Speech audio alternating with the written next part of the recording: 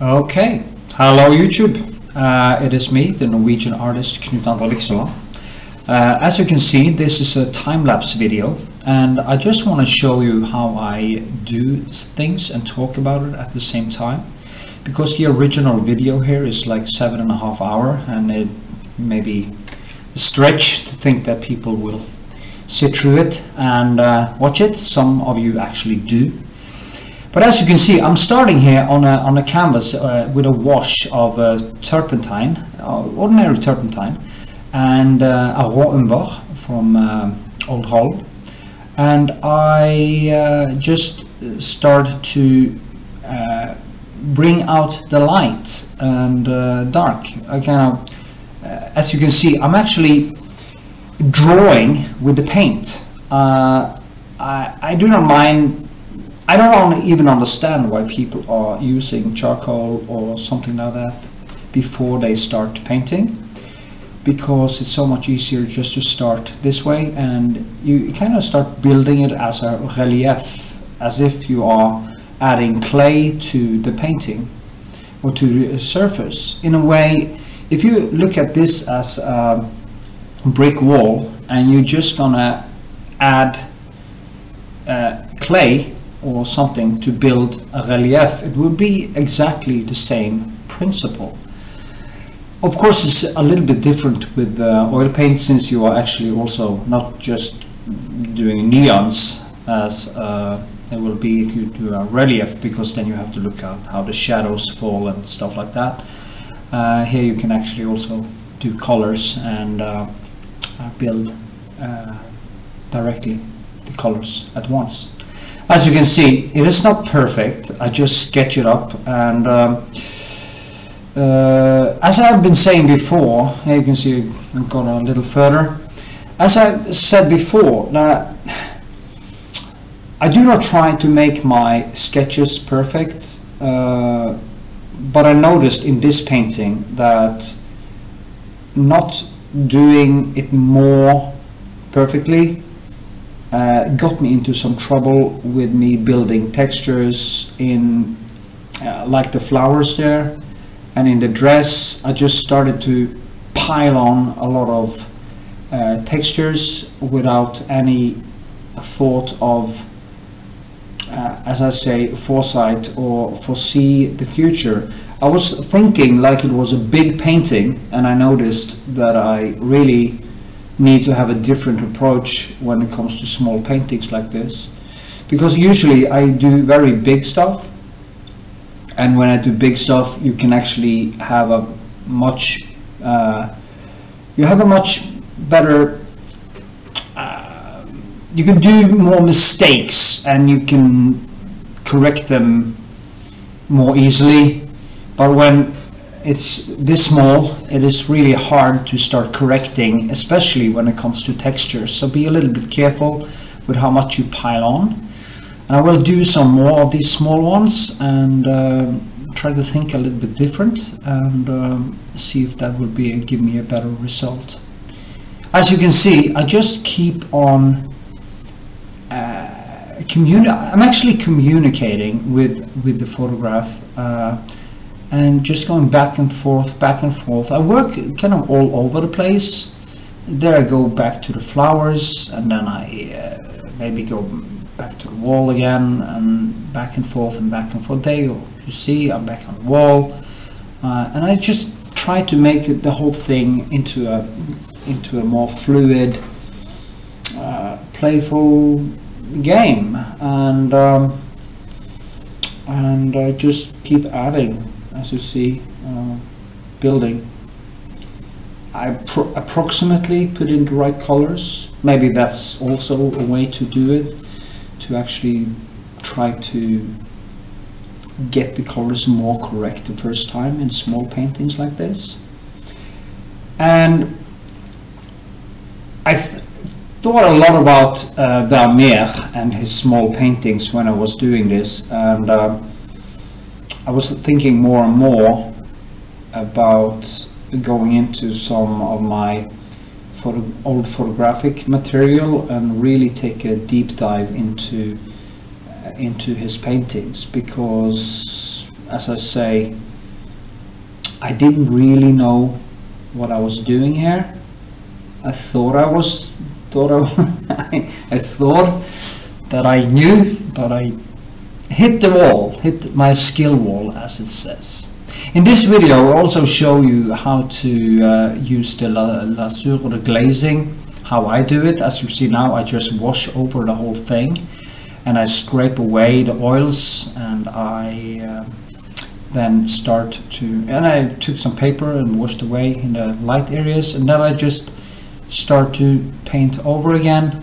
And actually the good thing about doing this is that the color I put on actually then mixes, and the oil is also mixing with the paints I put on, so I don't actually have to add so much. I don't even think I add any medium to the colors directly. I also used retouching varnish before that, so when I put on this 30% turpentine and linseed oil, cooked linseed oil, and put in the glazing color, which is usually a mix of the kraplak or alsarin, and usually I use the French ultramarine color because it gives a nice tone that I really like working with. And what happens is that it becomes a little bit sticky because the turpentine is evaporating, and the harpics in the retouché varnish is kind of gluing it to the surface, so it becomes a little bit sticky. And when I then go over it again, it mixes in and it becomes like a glue in a way. If I only put on the glazing, I noticed it becomes too slippery and I get into real trouble. So I find that it's important to put on the retouché varnish before I do the glazing. So that is me. I have no idea. I just things I picked up along the way. I've been doing this for many years, and I have learned gradually how to, from my mistakes. Nobody actually taught me how to do these things. So yeah, you see here I just put in shadows, and then I put in more light, and then I put in shadows, and there you see I put in a little bit too much texture in the bright area there in the here, and I got into trouble later because when I was trying to build more of the details later, these textures started to make conflicts with my corrections, and this only happens, it kind of happens in big paintings too, but then it kind of just more texture, more paintedness. But in here it became a problem, and as I say, I will focus deeper on that next time I do something small as this. You just see I just keeping adding, and of course also this very small painting, to get the details right, it was a hellish process. You have no idea how much I was working with this, and sometimes I felt it was finished and then I just tried to do some more, and I just made a mess out of it. And of course that isn't in the original video. Sometimes you can see me mess up, but in general I just do segments, and then I work for many hours, and then I do another segment, so you can't really see all the mistakes I do. And that is actually a shame, because me screwing up might be one of the best ways for you as a viewer to learn how to paint. And that is basically the goal with these videos, that I show you things that you can pick up and make your own paintings better. The most important thing with painting is that you paint, and that you paint all the time.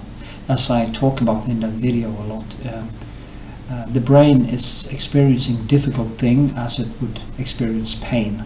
So when you do painting and do advanced painting, it is kind of a painful process. So if you're not focused enough, you really have problems getting to start doing it. And there are days when I'm kind of tired or something, I can use hours on just getting to the painting process. And when I then get into it, I can't really stop. So it's quite funny, really. It's kind of a love-hate situation where you have to go to an exam every single day. And yeah, that is why it's also, as I talk about in the main video, very important to stay healthy and not drink too much and have work time and keep your economy in order, so you have what's called fuck your money.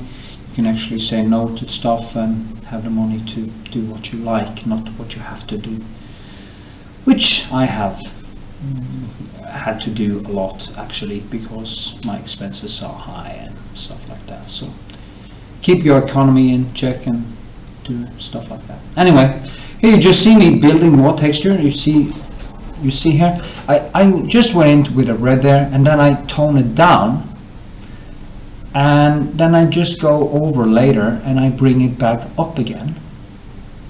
And you see I just keep on piling on the texture, more and more and more. I just move things around, and it's more like as I say, like a clay. There I put on some more glazing. I do that many times, maybe even between every layer. I can't film this video, the main video, not this one of course, became 7.5 hours long, and I didn't even know that until I was finished with it. I just knew that maybe I overdid it this time, and I'm not even sure that I'm that pleased with the finished product. So yeah, you know, because I did all the mistakes that I did with the sketching process and stuff. Here you can just see me, you see how I build. I just kind of tone it up and down, up and down, up and down, up and down. And that's the funny thing with this. It is people ask, why paint? Well, you can say, why live? Why do anything? Why don't you just buy a lot of chocolate cake and buy a Netflix and just lay around and watch TV series until you die? Because that would probably be okay if you could live with it.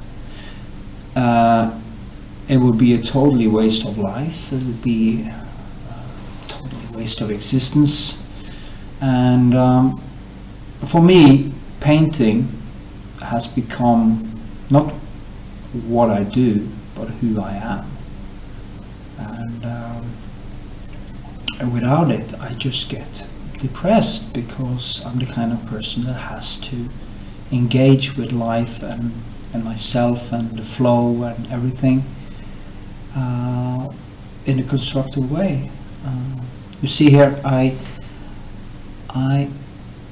do try here to correct these mistakes, where you see now that the textures I put on earlier in the painting are actually making some conflicts. And even in the background there, when I try to line up this photograph, now it's actually not a photograph, it is actually a drawing I got from an ex-girlfriend. She's a very sweet girl called Julia. She's a brilliant drawer, and she's really nice, so good luck to her. Very nice girl. Anyway, that was a digression, wasn't it? So even when I was going to paint in the background there with the lining, I got into trouble with the texture I put on much earlier, because I couldn't really get that line to stay straight, because there was too many lumps in the background. Maybe that gives a nice paintedness to it, but for me it was really frustrating to having to deal with that.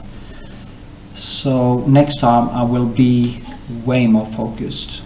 So, and also the flowers, I was actually planning to go totally detailed, and I realized when I have painted on them again and again and again that because of the textures, because I put in so thick layers there, that I had to go for the more impressionist style.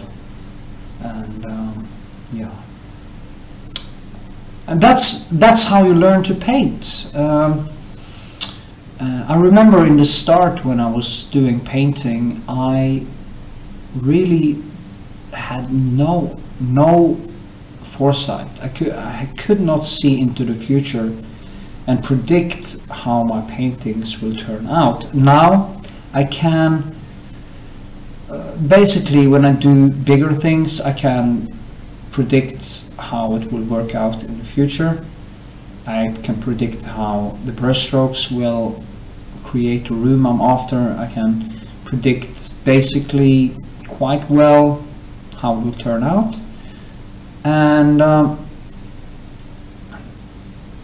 I couldn't really do that in this one, because it was basically the first time I painted something so small, and but I learned so much. Well, I'm not saying that a lot now. You can see here I just tried to build more and more of her face, and the eyes and everything, and the lips was so difficult. And that small pencil, that small pencil there became basically my biggest enemy and my best friend. It lasted through the whole painting, and for some reason I still have it actually, and I'm doing another one that is a little bit bigger right now actually, and I will post that video in a while. Hopefully it will be a shorter video, but not, yeah. And I also think I need to get more these maybe use a little bit more synthetic pencils, or get this what is it called, mohor in Norwegian. Well, there's some with very expensive, the ones the professional ones you use used for more gouache and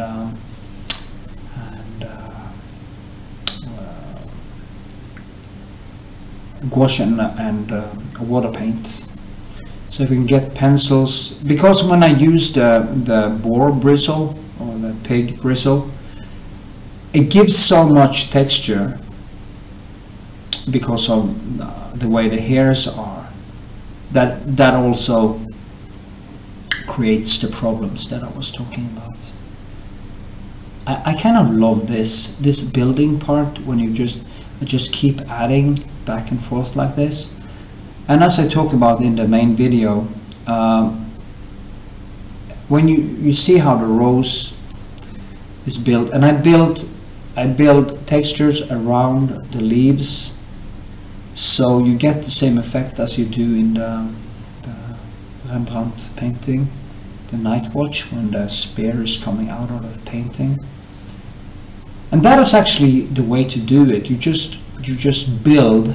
Because what happens visually for us is when we see something,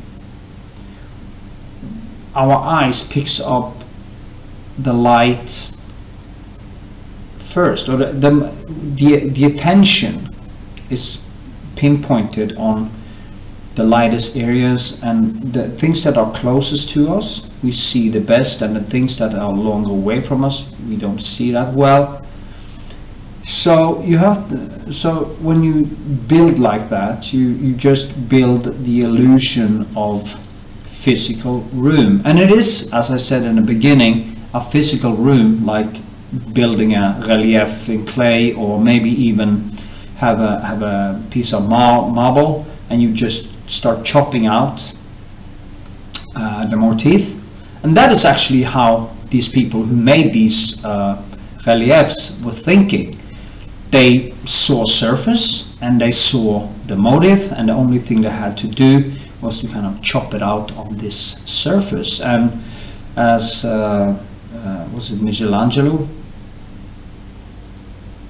Or was it, well, there was one of the sculptors who said that I was asked how he actually did it, and he said, well, when he had the big lump of stone, the sculpture was already in there. He just had to chop away the pieces that was around it, and that is actually how they think and how one should think when we also do painting. You know, when you have the canvas in front of you, you're just going to add, the motive is already in there, you're just going to bring it up, you know, you're just going to bring out the light and the shadows and everything, and boom, it's there. So, and whatever you do, if you're a young artist or a young painter or a painter at all, stop focusing on the motive. Don't believe for a second that the motive will make you into an artist or painter, because a good painting is good because it's very nice painted. And how do I measure a good artwork? Is basically from how much skill or how good it is compared to what I call my objective standard, which is Vermeer and Rembrandt and all the Turner and all the masters. And that is what I call my objective standard. Try to become the best painter you can. Try to study paint. Try to be honest when you do the work. And don't spare yourself. Don't become a pompous asshole. It's very important to keep your feet firmly linked to the ground. And that is why I always say in my videos that make sure you find objective standard that is way better than you, and something you probably can't even imagine being able to reach, like Rembrandt or these great painters that I find unbelievable. Almost it's not even human what things they could do. You see about the sculpture of David, and how the hell could they actually manage to create something like that? I mean, I'm a painter. I learned myself how to use the brush and stuff, and I have a long way to go until I'm even close to what I would call a good painter. So I'm over average. I can see that. I'm kind of over average. So, and that's a good start. I basically have 29 more years to learn, and maybe even more if science makes any breakthroughs in the aging process. I might even live until I'm 100, and I can, of course, manage to become way better than I am now and learn, because I'm still learning as a child. So make sure that you do not believe in your own myth or try to be an artist or do stuff like that, because it will only make you into a narcissistic asshole, and it will actually close the doors to self-awareness and to be able to evolve both as a human being and as a painter. Because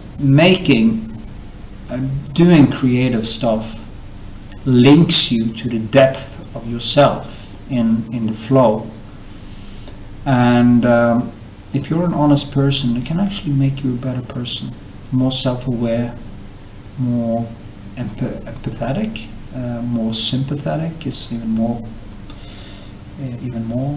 important than empathy.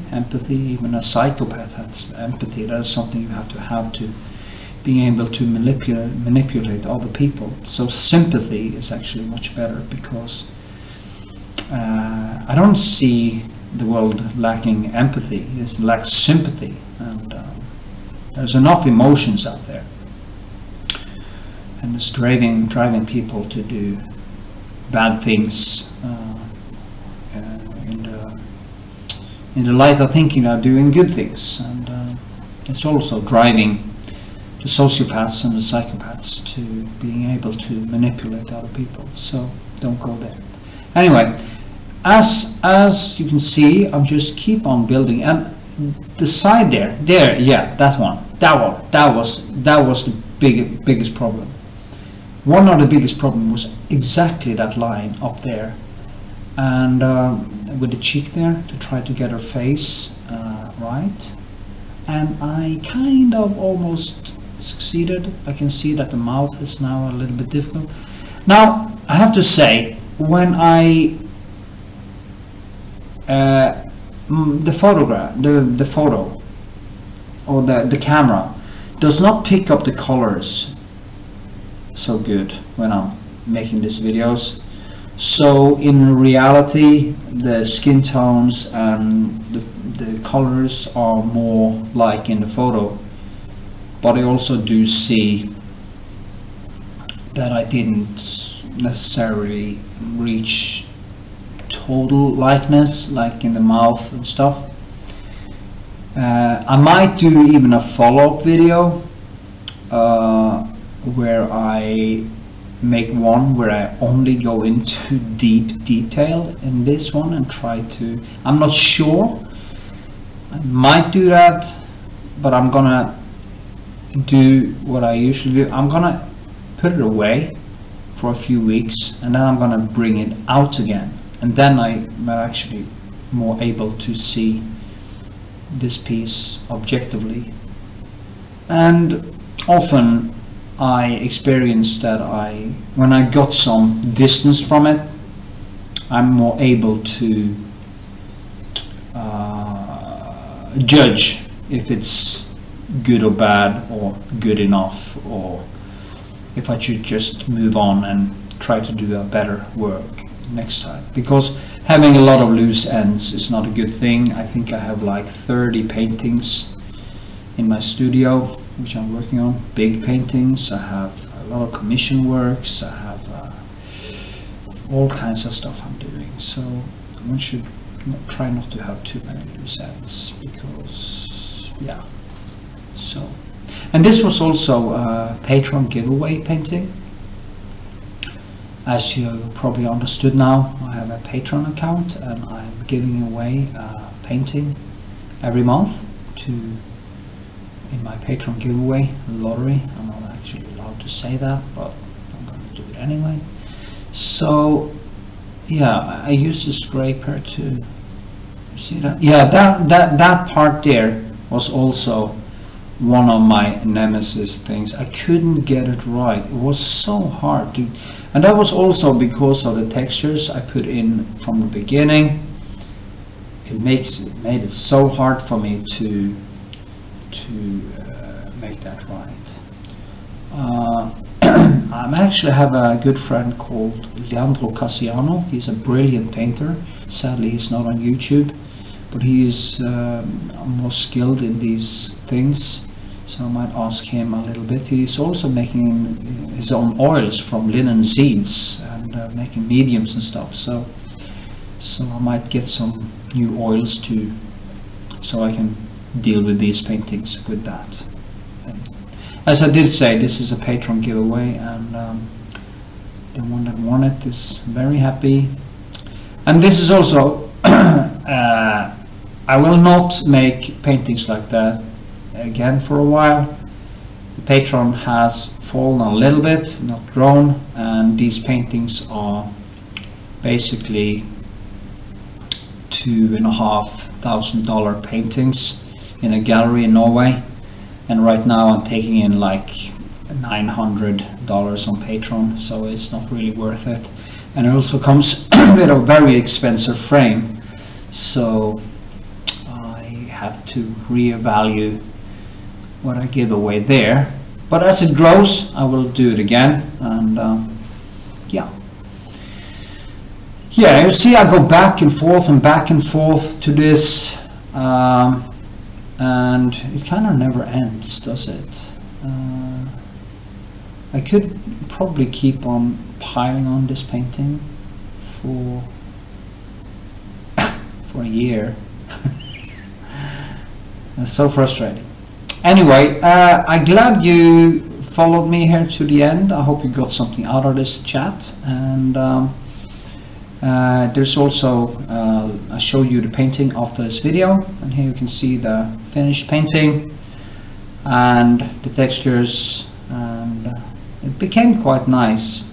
It is impressionist type, but I'm quite pleased with it.